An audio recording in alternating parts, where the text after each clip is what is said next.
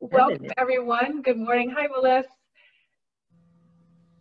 This is North Madison Congregational Church if you're just joining us, and it is Communion Sunday. So this is your opportunity to go, and if you haven't already, prepare a little home communion for yourself. Anything you have works. Jesus used the bread and the cup because that was what was on the table. So if you have a bagel or a muffin, Ritz cracker, a cup of juice, a cup of tea or coffee. I know some of you have something a little stronger. You know what?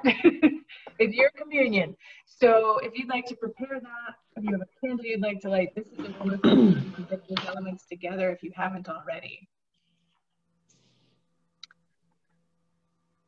Also, if you're joining us on Facebook and you'd like to host a watch party, that helps us to broaden our reach for folks who are trying to find us online. So we thank you if you'll do that as well.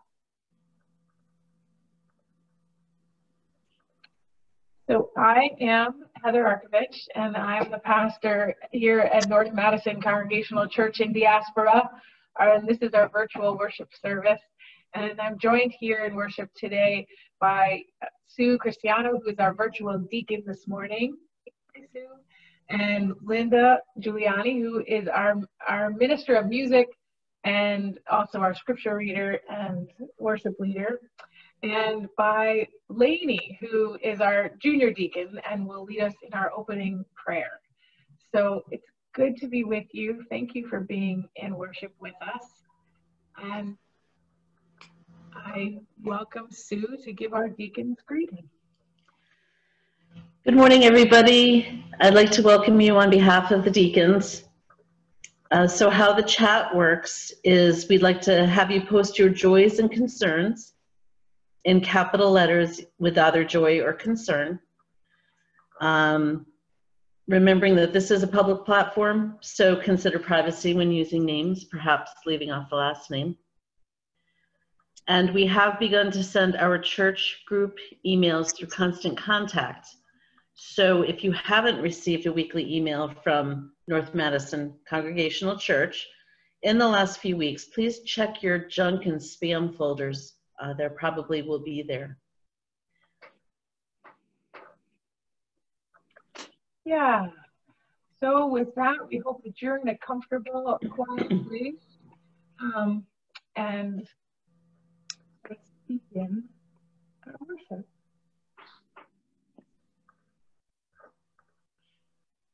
Any moment. It seems like it's a screen to open. Here we go.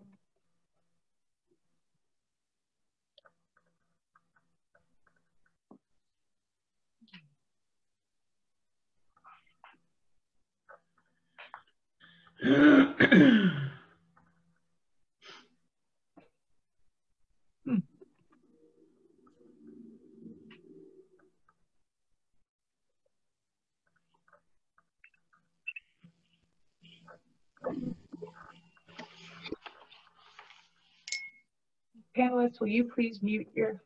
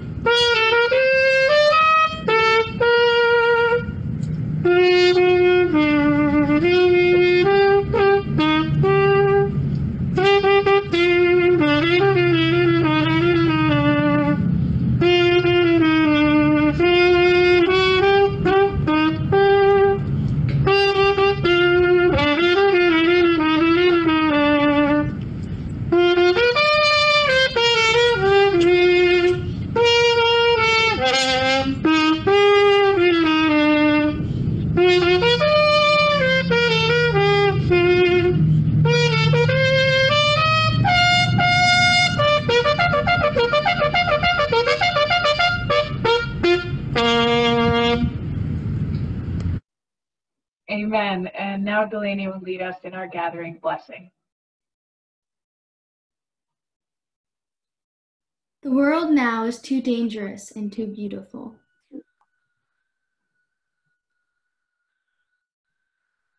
For anything but love. So, may your eyes be so blessed you see God in everyone. Your ears so blessed you hear the cry of the poor. May your hands be so blessed that everything you touch is sacrament. May your feet be so blessed you run to those who need you. And may your heart be so opened, so set on fire, that your love changes everything. Amen. Thank you, Delaney.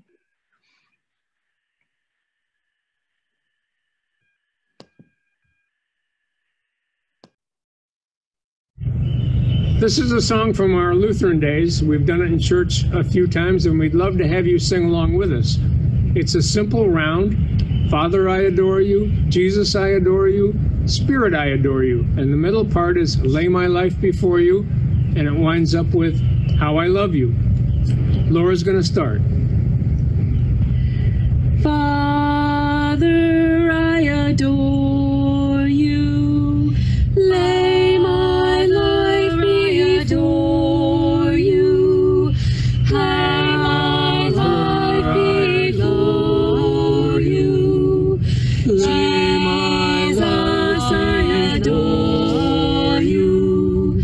Lay my life before you. Lay my life before you. Lay my life, I adore you. Lay my life before you. Lay my life before you. Lay my life before you. How I love you.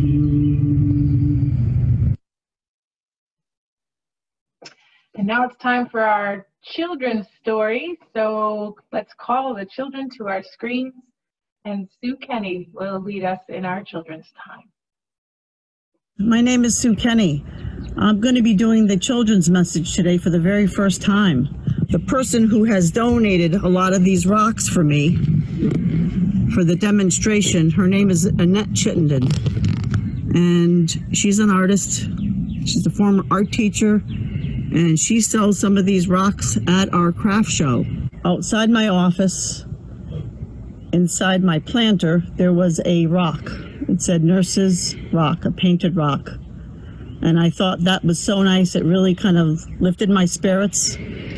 And I thought it was a nice idea for us to gather together today and maybe learn a little bit more about rock painting.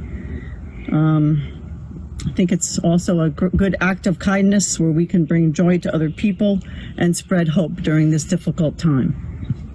So first thing that you want to do is to gather some rocks. You can get some rocks maybe in your yard. So what you want to do is make sure all the dirt is off. I use this paint, put a little paint, show you here, on a piece of cardboard. And I just painted this rock. It didn't take any time at all. Very nice, very solid. This is a white acrylic pen, paint pen. I wrote with the white pen, I wrote "Be kind." What I'd like to do right now is to show you how to draw the little dots. What I did was put a little pin inside the end of a pencil. Here's a couple of straight pins. This one has a very small tip. This one has a bigger tip, and even a giant tip. But I am going to use this medium-sized tip. So I'm going to just dot this and dip it in the paint. And dot paint. Dot paint. All the way around.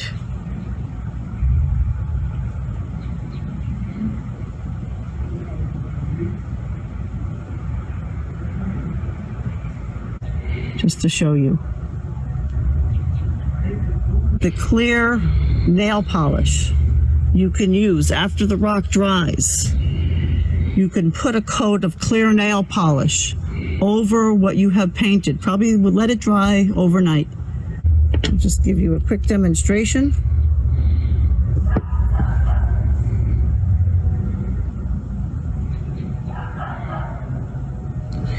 Let me give you some examples here, how they can go into a little flower pot. It says spread joy. Perhaps in your garden. I miss you. And over here, you are loved. Remember that you are loved. It's really nice to get out our creative talents. It not only benefits us, the giver, but it also benefits the receiver. So I just want to remind you again that we are all in this together and we will get through this. Thank you, Sue.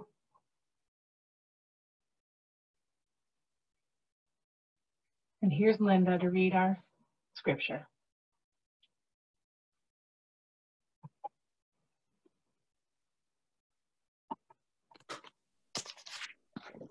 Today's scripture comes from the Gospel of John, chapter 10, verses 1 through 10. Very truly, I tell you, anyone who does not enter the sheepfold by the gate, but climbs in by another way, is a thief and a bandit. The one who enters by the gate is the shepherd of the sheep. The gatekeeper opens the gate for him, and the sheep hear his voice. He calls his own sheep by name and leads them out. When he has brought out all his own, he goes ahead of them, and the sheep follow him because they know his voice. They will not follow a stranger, but they will run from him because they do not know the voice of strangers. Jesus used this figure of speech with them, but they did not understand what he was saying to them. So again, Jesus said to them, very truly, I tell you, I am the gate for the sheep. All who came before me are thieves and bandits, but the sheep did not listen to them. I am the gate. Whoever enters by me will be saved and will come in and go out and find pasture. The thief comes only to steal and kill and destroy. I came that they may have life and have it abundantly. Amen. Amen. Thank you, Linda. I'm going to ask our worshipers to suspend posting in the chat during the sermon. It's distracting for some folks who see it pop up in their peripheral vision. So if you would just please try to curtail the chat during the sermon, that would be wonderful. Kindness to our fellow worshipers. So this passage is an interesting passage. I love Jesus in these sheep metaphors. In fact, once I served a church in Woodmont, Connecticut on their staff in an interim capacity, and we brought a live sheep to worship because they had doors off the sanctuary. And so we all walked out through the sanctuary and had a friend with a sheep that was in its the stand for shearing, and we learned about caring for sheep and the shearing of sheep and really what a pain in the neck sheep can be to keep. They're wonderful, but they're also a lot of work. And it's also been said that sheep When you think about Jesus comparing the sheep and the goats, sheep are not the brightest of beasts. Anybody who's had sheep can affirm this. They're just not so smart. And so the fact that Jesus is repeatedly compared to a shepherd and that we are compared to the sheep, says something about who we are in our spiritual and our discipleship journey. But this passage particularly is interesting to me because I'm thinking more and more about the fact that Jesus taught in parables and that Jesus came out of a Near Eastern context. Not that different from a Buddhist context, really. That part of the world and that way of thinking was distinctly different from our part of the world and our way of thinking today in contemporary history. And so we tend to read these stories as literal stories. Jesus is a shepherd and we're sheep. And we see a beautiful caring relationship with the shepherd who cares for the sheep, right? God the shepherd, thy rod and thy staff shall comfort me and protect me from my enemies. And I think that is true. That is a very beautiful symbolism. And I think those roles are evocative of a real truth in our discipleship relationship. But I've also been thinking about this Near Eastern piece and the fact that Jesus, like a Near Eastern teacher that he was, taught in parables, which are like koans, right? When Jesus says, I'm the shepherd, I'm the gate, my sheep know my voice, there are other voices that may pretend to be shepherds, and society follows those voices. But my sheep know my voice, and my voice is the gate through which we pass to arrive in heaven. So long I was taught that was about literally going to heaven. That if you were not a Christian, you could not get to heaven because Jesus was the only way. That's us reading this passage through the historic contexts of the cultures that have come after Jesus. I'm not sure that that's what Jesus himself meant. Reading this passage with more of a Near Eastern mindset, it strikes me that this is really, it's a mystical passage. Jesus, the way, is Jesus the spiritual practitioner. And the way need not necessarily be us professing Jesus as the one true Savior in order to get to heaven. It's not necessarily transactional in that way. It's Jesus, the spiritual teacher, who's saying, if you cultivate a deep spirituality like I have cultivated, if you align your life and your living, your spiritual practices, your lifestyle choices, the way you distribute your resources, your gifts, your talents, your time, your treasure, those things will open up a space in you for God to come in. And if you want that gate to be opened in you so that God can become more and more present, the way to open the gate that's already within you, to open heaven within you, is to live as I live, to do as I do, to pray as I pray, to love as I love. There are many other ways to live, Jesus acknowledges. There are many other voices and many other shepherds. But they will not get you into the kingdom of heaven, which doesn't mean after we die. It means right now, to be fully alive and fully human, to be fully compassionate, and fully awake to the godliness within us, to our identities as beloved children of God. We have some work to do. And we have an invitation from Jesus about how to do that, and a promise that when Jesus departs, the Spirit that was in Jesus came into all those on the Jesus path, as much as we allow it. So there is some transactional nature to this relationship. We do have to do something. But the something is more about opening our hearts and practicing that openness. And if you go back and read all of Jesus' teachings through this lens, you begin to see a mystical teacher who's saying, love your enemy. Not because God's going to be mad and punish you if you don't, which is how we've interpreted it. Love your enemy because that is how you practice love when love is the hardest. And that is how you grow your sacred capacity for compassion, for understanding, for generosity. Love your enemy because it's easy to love your friends and you don't grow. It's like a muscle. If you rest easily in a chair, you don't grow. You have to go to the gym. And it's the same with love.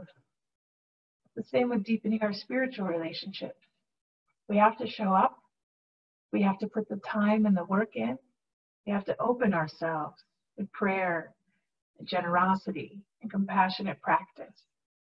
That gate to begin to swing open within us. The more and more godliness can seep through, and we can become more and more transformed. The rabbis say that you practice Sabbath because Sabbath is a foretaste of heaven. And if you don't practice heaven now, how can you possibly manage it when you get there? Jesus was a rabbi. There's something right about this way of thinking. If we don't practice our godliness, our belovedness, our sacrificial generosity, our tender, compassionate love now, how will we deal with it when we get there? We have an invitation to develop ourselves. And Jesus promises a Spirit to come and be with us as we go. It's an amazing promise. But Jesus also acknowledges that there are lots of voices competing.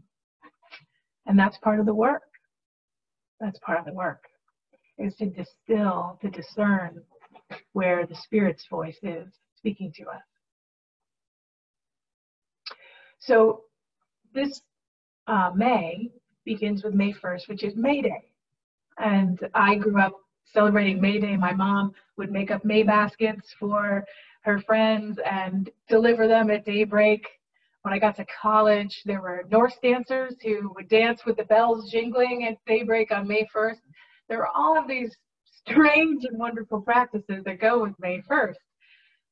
But one that I did not know about until college was May Day as a workers' holiday, an international day of activism for workers. It's more than a century old, this May Day practice. And it began, as I wrote in my newsletter, and if you're not getting the newsletter, please look, as Sue said, in your spam or your trash files, because we have changed our platform, and I think some folks' emails are going there. We don't want you to miss all the things that are happening around church. We want to stay connected to you. But May 1st began as a workers' holiday because workers were fighting for an 8-hour day. Imagine, we take for granted that many of us work hard and we use that as a badge of something, you know. Well, I work constantly, I never rest. But legally in our country, we have protections now for our hourly workers. We have a minimum wage. We have an 8-hour work week.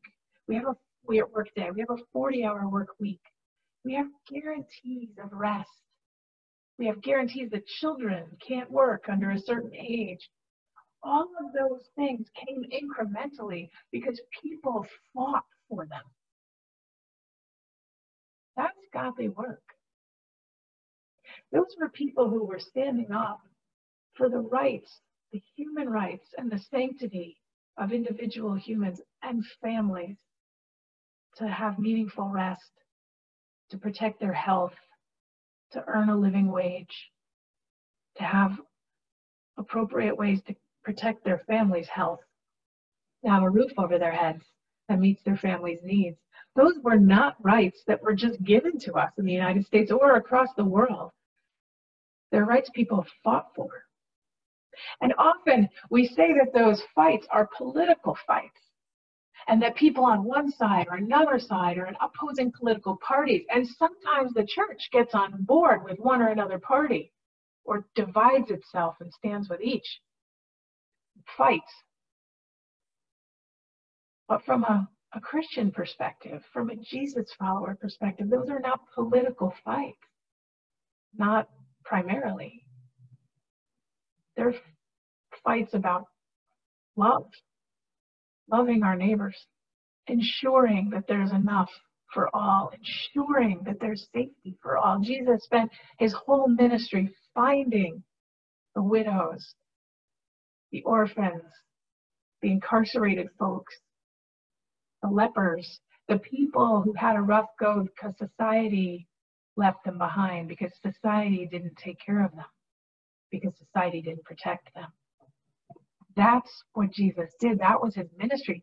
That's the gate that he calls us to go through, to open our hearts and look for who's hurting and do all we can to ease, to heal, to soothe, to change that hurt and the places it came from. May 1st is also now called Labor in the Pulpits.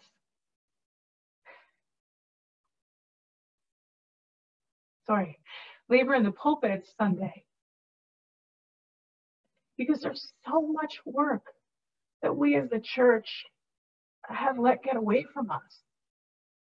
We've allowed people to say this is political work, and it's political work. We step back because we don't want politics in church. But I can only imagine Jesus, the shepherd, calling us and wondering why we don't recognize his voice anymore. Why we've come to believe that his voice is the voice of a political party or a candidate, and that doesn't speak to us. But in fact, Jesus' voice is in the protesters.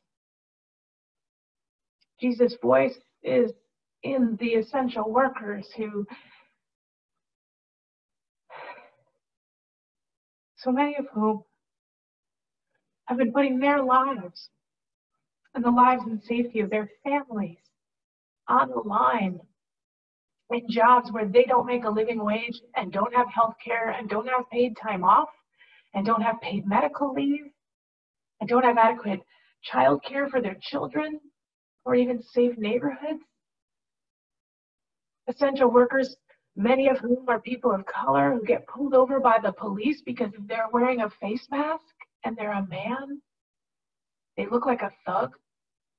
And so they're making choices about whether to wear a face mask to stay safe and healthy and keep their family safe and healthy, or whether to leave the face mask off so that they don't seem like a threat to store security or police officers who may pull them over and may have rough things ensue. Essential workers who work 3 jobs to make ends meet for their families because we don't have a livable minimum wage anymore in our country. Those essential workers are beloved children of God who are exactly the people, I think, who Jesus, if the Gospels were written today, who Jesus would be sitting with, talking to, marching with, helping to feed. This COVID-19 moment has made a lot of things much clearer, I think, for many of us who have been comfortable and able to tell ourselves that these problems are too big, too hard. But that's the work. That's where Jesus is in those difficult things that help to protect people and ensure their safety and their quality of life, to help people live the lives they were born to live. Jesus says, my sheep know my voice, and my sheep follow when I call. I am the gate.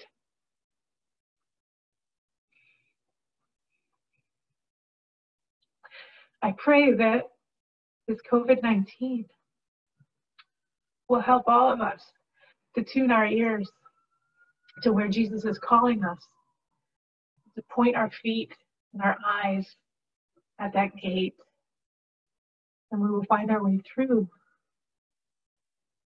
by helping our neighbors who need us now more than ever to find their way forward.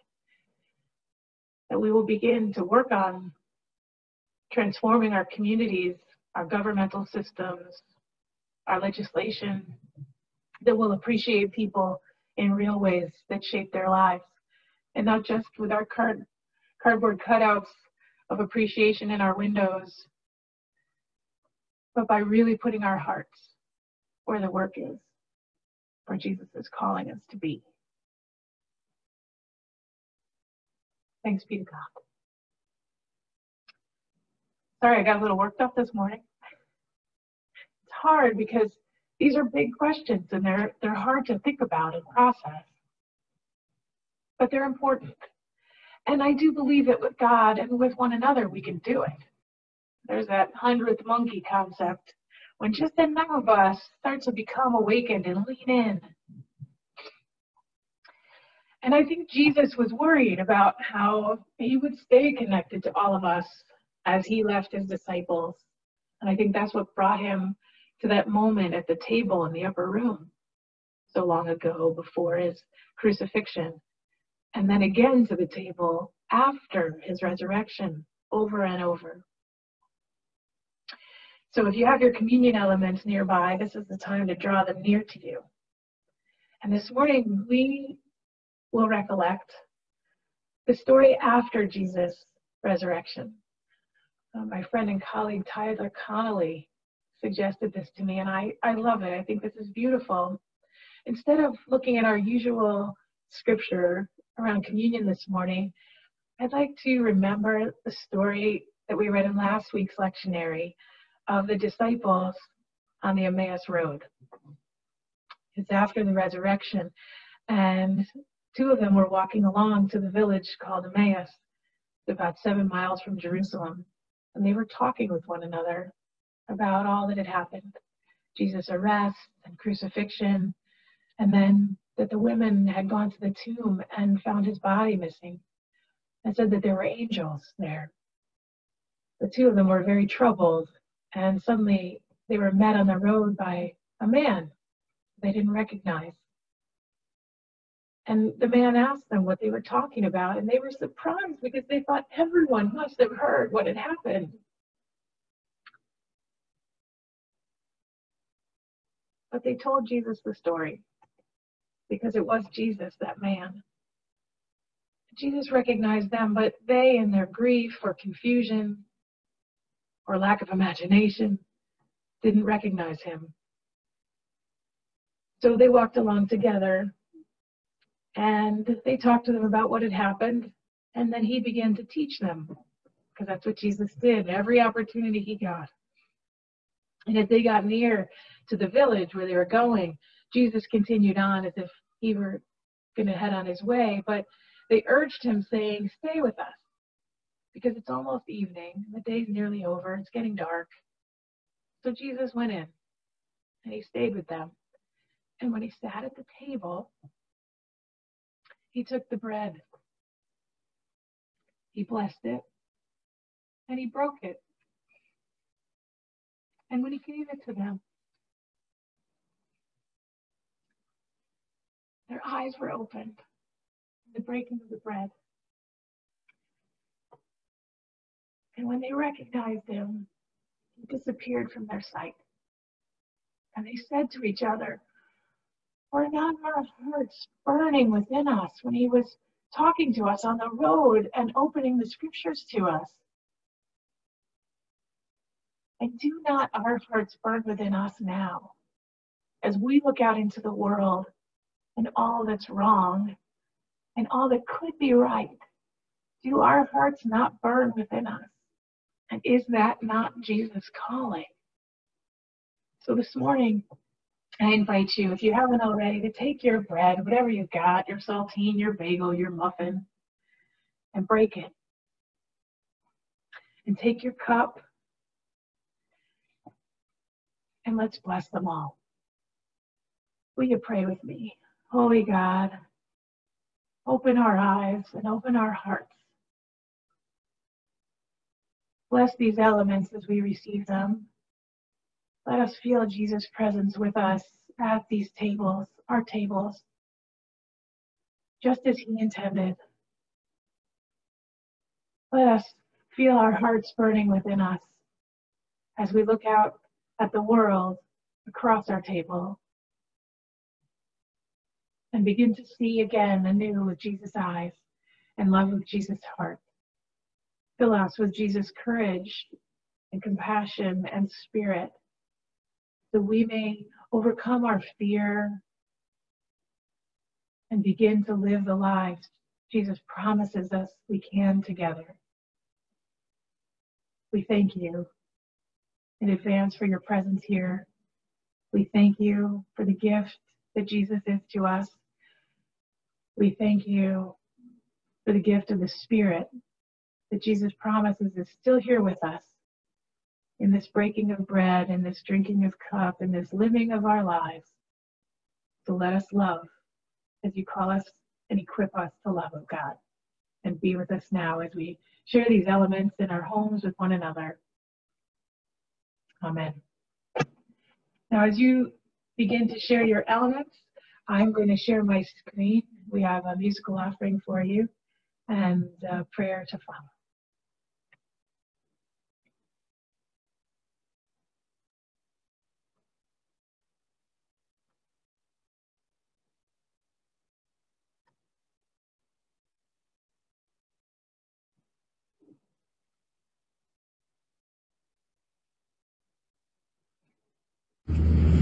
Let us break bread together on our knees. Let us break bread together on our knees. When I fall on my knees with my face to the rising sun, O Lord, have mercy on me. Let us drink wine together on our knees. Let us drink wine together on our knees. When I fall on my knees with my face to the rising sun, O Lord, have mercy on me.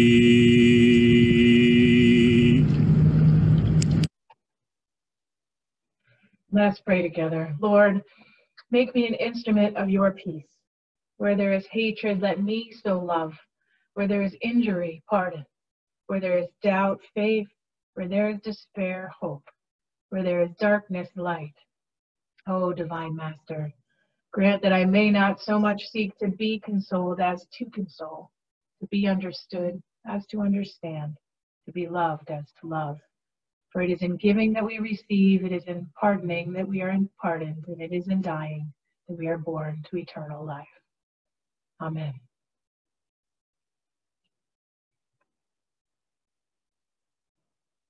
And we'll come back to our generosity moment, because now we'll turn to our joys and concerns. So this is the special time that we share our joys and concerns of our congregation. Heather Crawford has a joy to be at church with sunshine, toads trilling, robins in my pear tree, and swifts overhead. So poetic. Joy from Linda. Last week I thought my old kitty Mike was booking a trip over the Rainbow Bridge. Thankfully, he decided to cancel it. Concern from Karen. Her daughter is positive for COVID. However, the good news is there's no fever or respiratory problems, and she's isolated at her group home with loving caregivers. Please pray for her uncomplicated recovery. Sue Timony Hall has a concern for all frontline workers. And a joy for all who are leading us in worship today and sharing their gifts with love. Janice, a concern for Adam's dad. We are still learning the best path to deal with his pancreatic cancer. Concern from Carol. Please pray for a friend's father who's in a nursing home and was diagnosed with COVID this week. Yeah, I want to add to my next door neighbor here, Lucy's husband is in a nursing home with dementia, so she hasn't been able to see him, as so many people have not been able to visit their loved ones. And now she's been very sick for more than a week. I think she probably has COVID. There's so many families that are touched that way. Carol has a concern. Please pray for a close friend who lost her beloved dog this week. Oh, She's devastated. it's a hard week to lose a pet.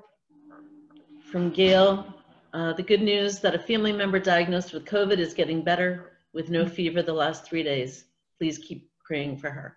We will. There's also a prayer from Kristen Polisky about Dave Purcell, who was killed in a motorcycle accident on Tuesday.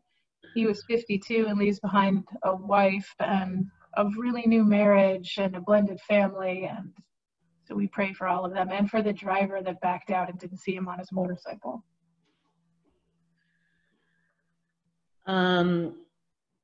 Sandy, a concern for Pete's sister and mom. Mom has COVID and sister has had a stroke. Prayers for recovery. Concern from Karen, please pray for the souls and families of 2 friends who contracted COVID. One friend passed this week and the other will have life support disconnected today. I'm so sorry. It's so hard to lose friends. Prayers also, happier prayers for Mary Beth, Barb's daughter, who has gone to Nashville and is starting a new life there with her friend Anna. So blessings on their new home, and for all the young people who are displaced by lack of work right now, the people of all ages that are trying to find new beginnings. Let's see. Concern from Laura, please pray for my coworker's mother who's in a nursing home with Alzheimer's and now has COVID and is not doing well. Yeah.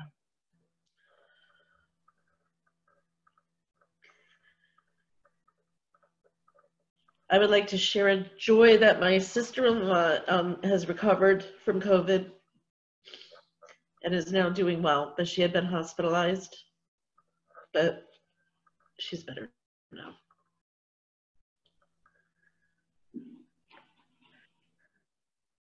Okay.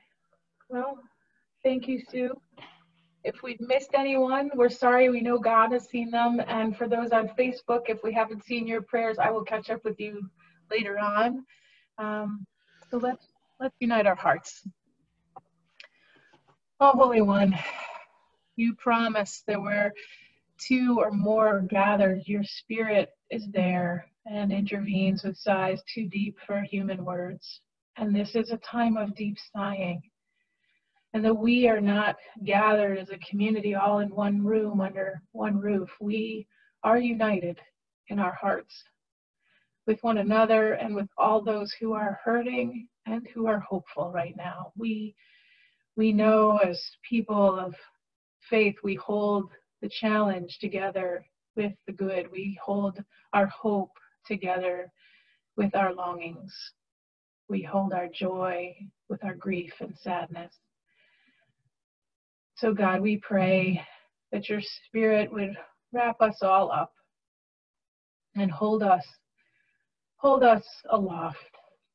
Keep us afloat through these times where so much just seems so hard. We pray especially for those who are grieving. We pray for those who are on ventilators. We pray for the medical staff and the CNAs and the security guards and the people working in the hospital kitchens. We pray for the gas station attendants and the bus drivers. We pray for the grocery store checkers and stockers. We pray for the guys who are putting the baskets back in their stalls. God, we pray for everyone who is out there doing what they have to do to keep the rest of us alive. Help us, God. Change our hearts. Equip us so that we know how to live forward in new ways that keep our most vulnerable more sacred and safer. Help us, God, to get through this time of grief without letting go of our hope or our joy. Help us to come through this time galvanized to create a future together with you that brings a little more heaven to earth. We thank you for the gift of your Son who teaches us. We thank you for the gift of all the ways you reach out to us through the beautiful sunshine that lifts our spirits, through the help of supportive friends and colleagues, through the gift of this church. We thank you, God, for the springtime. It helps so much on days that feel so dreary.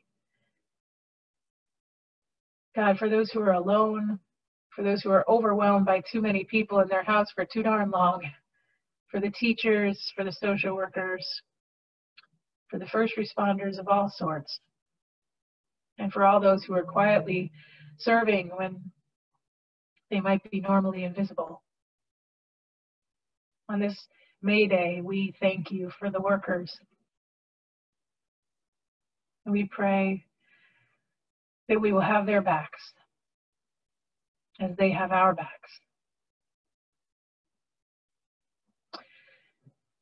God, it's good to be together, but sometimes we're alone with our feelings and our depression, our addictions, our anger, our slothfulness, our lesser selves are hard to battle in this time of quarantine and uncertainty.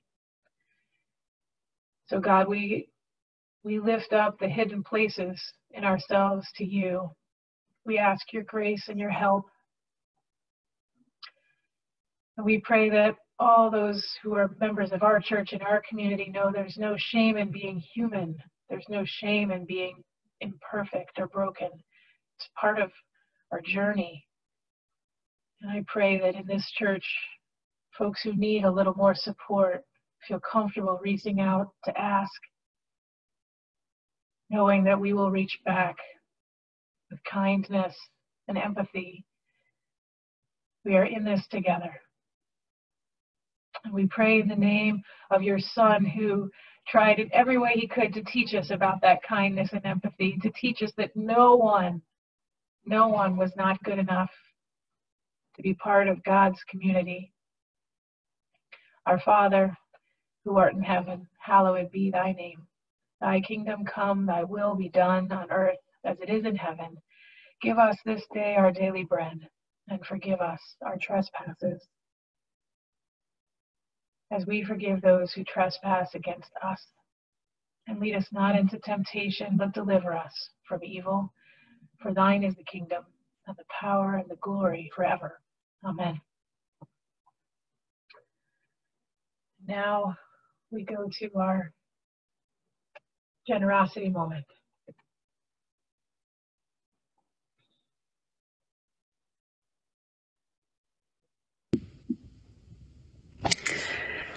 Hi, everyone. My name is Dawn Barber, and I have been a part of the North Madison Congregational Church community for the past 24 years, and it is a great community. We say that we are the church. We, the people, are the church, which is true.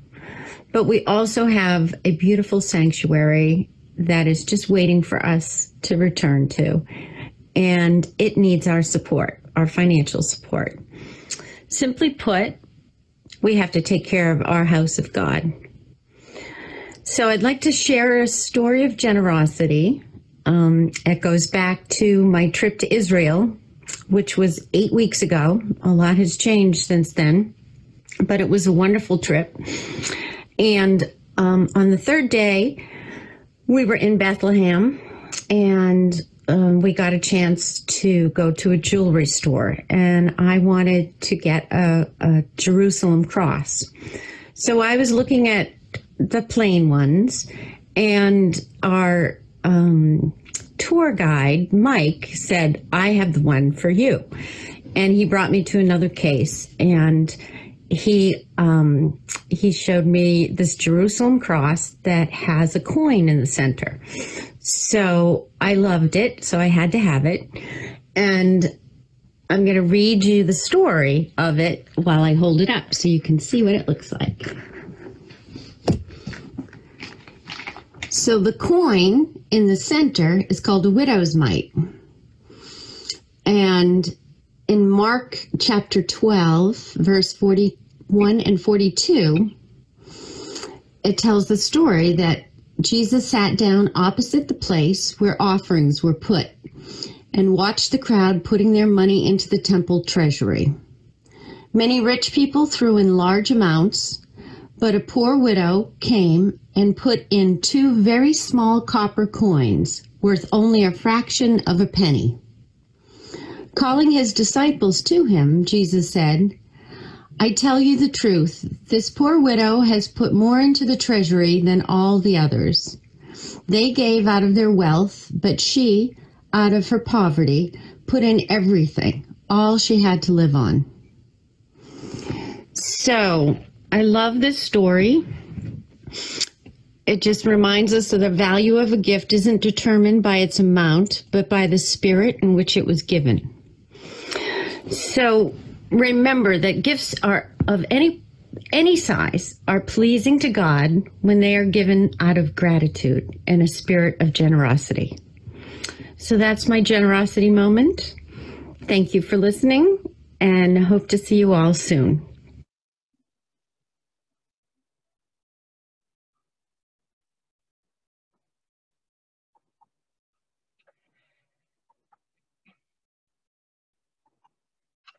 And if you would like, there may be a live link popping up in the chat, or you can go to our website directly.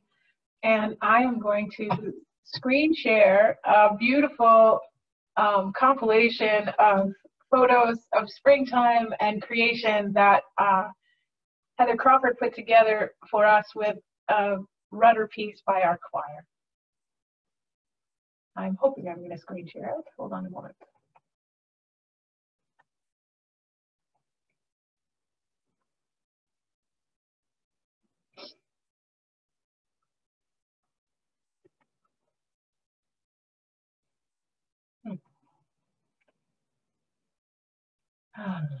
We were revisiting this piece this week because I couldn't get it to play right last week, and I'm having trouble getting it to go again, and I don't know why. I'm so sorry. It's so beautiful. I really want you all to see it.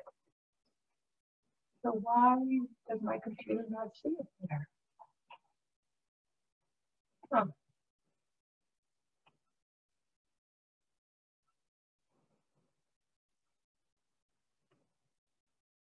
Well, let's see. I'll try again.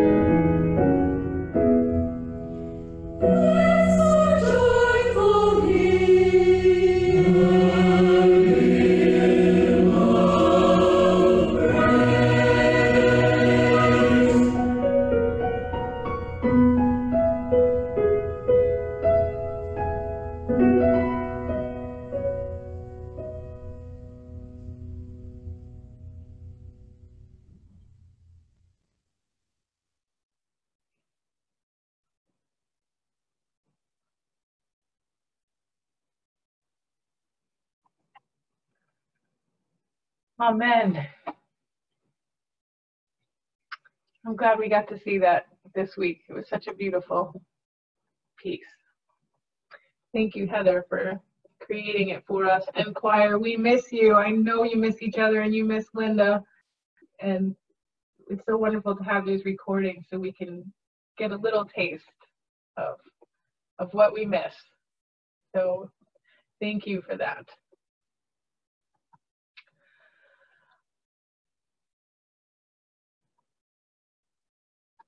So I think that is where we are. I'm just double checking my order of worship now to make sure I haven't overlooked anything.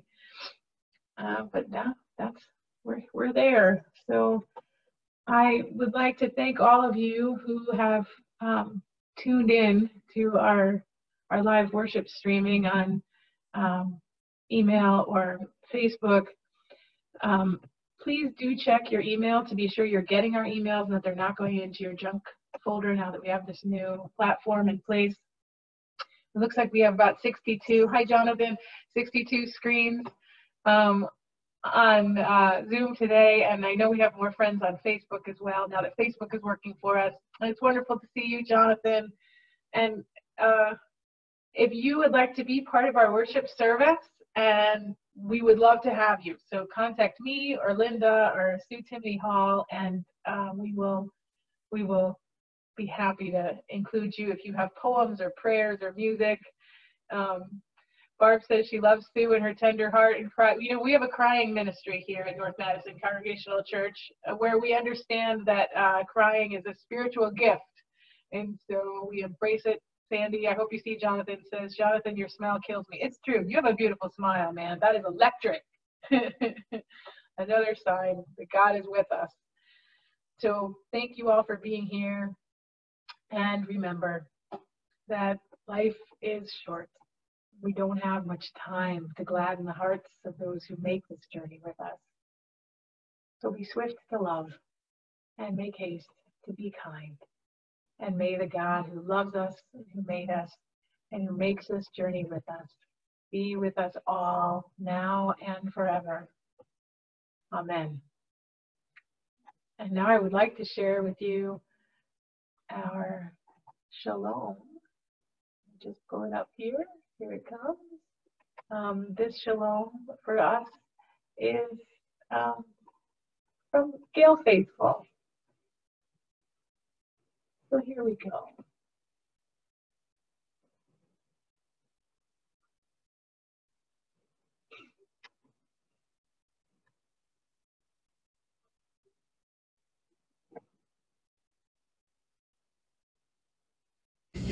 Shalom to you now, shalom, my friend. May God's full mercies be with you, my friend, in all your living, through all your loving. Christ be your shalom. Christ be your shalom. Shalom to you now. Shalom, my friend. May God's full mercies be with you, my friend, in all your living, through all your loving. Christ be your shalom. Christ be your shalom. Amen. So good people, good weeping people and smiling people and loving people and hoping people. Go in peace. Our worship is ended, so our service may begin.